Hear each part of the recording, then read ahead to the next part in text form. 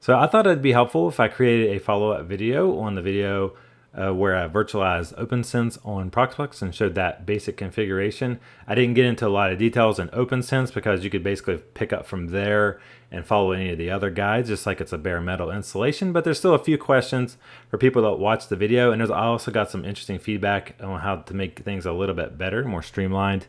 So a little bit less steps you need to follow, and I didn't realize it because most of the time I just use the C BIOS for my virtual machines.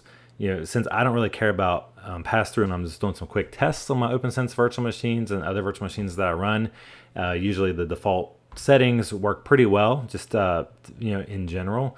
But for those who want to make this their main firewall, you know, and router, you probably want to try to pick the optimal settings for what you might want to use for your network, especially if you're going to be using pass-through. So one thing I wanted to show, first of all, that someone pointed out, I didn't realize this because I was following the OPNsense documentation on how to set up a virtual machine, since OPNsense doesn't have a lot of detailed information on how to set up a virtual machine. So I thought I'd just kind of piggyback off their documentation on OPNsense, since they're based off the same platform, FreeBSD.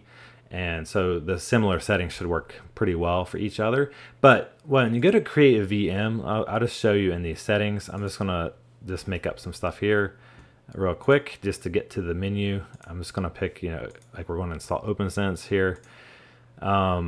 When we get to here where we're picking the machine, Q35 is fine, whatever. But this is what I want to zero in on is the OVMF, basically the UEFI BIOS. If you click on this, by default it has the pre-enroll keys checked there. I didn't realize, let's pick this, get rid of this error first. What I didn't realize is with the pre-enroll keys is if I uncheck this, it'll disable secure boot, won't enable it by default, which is great because OPNsense doesn't support that. Whenever you go to the step of setting up the installer for OPNsense, it won't error out anymore. You don't have to go into the BIOS settings of the VM, and you can basically skip that entire step. I already updated my documentation on my website to reflect that. So I just wanted to point that out, that that's something you can do there. And another thing I wanted to show, I got a couple questions about this. I didn't show the configuration when I was testing the throughput between two different networks on my OPNsense. I kind of briefly showed that I set up these different VLANs. You can see I set up the VLANs here.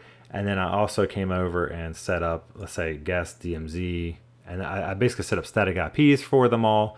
So the basic process with OPNsense in general, if you haven't been following my guides or any other guides, is you create your interfaces first. If you're doing VLANs, you create the VLANs first, assign them to interfaces, and then you can assign any other physical interfaces you want.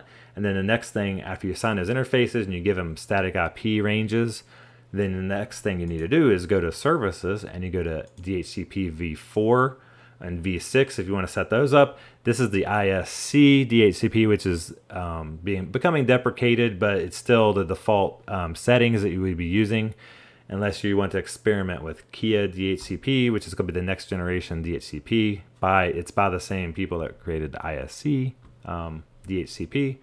Yeah, and basically for each of these interfaces, when you come in here, you'll have your DHCP ranges for each of these. So once you have the interfaces assigned, DHCP services set up, then you'll just go to firewall. And so this is what I kind of wanted to show is the rules to test access between networks, make sure everything's connected properly between VLANs. You might want to just set like allow all rules so you can allow everything for all networks for each of the networks. So you make sure everything works and you can communicate between the networks, and then you can start tightening it down with the firewall rules. You just have to be careful not to leave something open if you do that. Some people might not feel comfortable doing that. You just might want to try to lock it down from the beginning. But it's not a bad idea to do as long as you're doing it at the same time you're going to be creating your rules and you don't go back to it later and forget about it. Well, I'll show you when I go to, say, the DMZ network here. The source is DMZnet and the destination is any.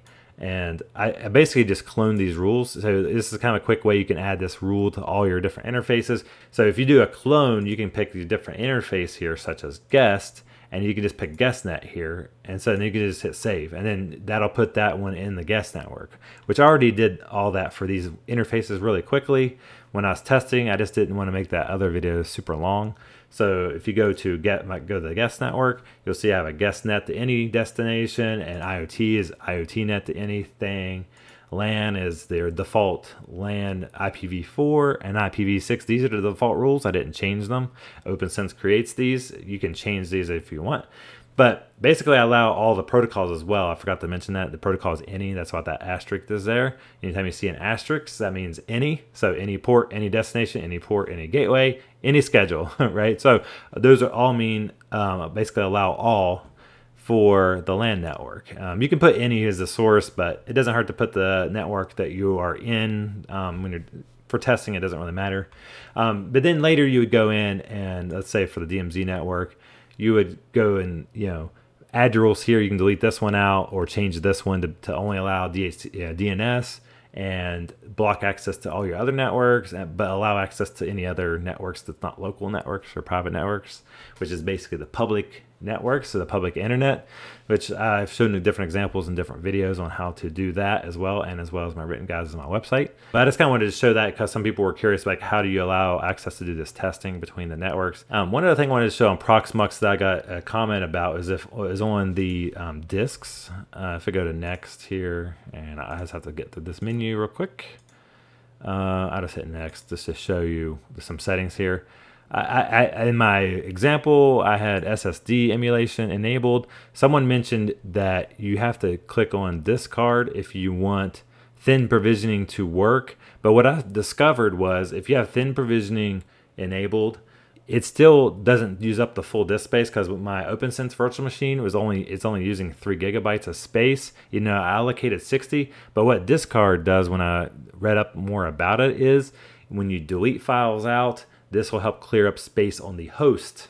Proxmox, storage, underlying storage will get freed up and cleared up, because otherwise, I'm guessing from what I read in the documentation, what it's saying is it's going to slowly accumulate disk space. If you don't have discard to free up that disk space, it might slowly grow over time, even if you deleted the files out. So that's something to keep in mind, especially if you don't have that much disk space on your system. You might want to make sure you have discard enabled. I don't think it hurts to have it on there. And another thing is too, I'm not sure if the underlying operating system has to support it as well inside the virtual machine to be able to take advantage of discard, because this is just passing through that that functionality to the underlying storage. So those are the things you need to research a little bit more to see. This might be a more optimal setting to have that enabled. So just the way that thin provisioning works, you might want to have discard enabled. If you're not doing thin provisioning, discard is probably not maybe as critical. I don't know. These are the settings I mentioned in the original video that you might want to do a little more research on and figure out what is optimal. So just keep that in mind when you configure some of these things, that there might be some other settings in here that might be a little bit more optimal than what I mentioned in the original video. I hope you found this little quick follow-up video helpful. I might do these periodically for certain videos that I create, especially ones that get maybe more views and questions and feedback, that if I mess up on something or there's a better way of doing something, I might go back and do these kind of videos, because I can't really edit the original video very easily. So until next time, I'll see you guys later.